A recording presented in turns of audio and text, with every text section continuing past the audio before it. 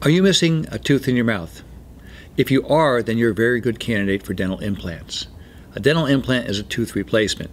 Traditionally, when people lost a tooth or multiple teeth, they're replaced by something removable that comes in and out of your mouth, or a fixed bridge, where the adjacent teeth are cut down and something is screwed or cemented onto the adjacent teeth. Today, this is no longer necessary. A single tooth implant placed in under 30 minutes can replace a single tooth without doing any damage to the adjacent teeth. A dental implant is a root replacement. It is then connected to a post on which a tooth is cemented or screwed in. This is a very predictable procedure with success rate close to 98%. If you want to learn more about dental implants, feel free to give our office a call. We'll be happy to sit down with you and discuss all the options that are available to you. Thank you.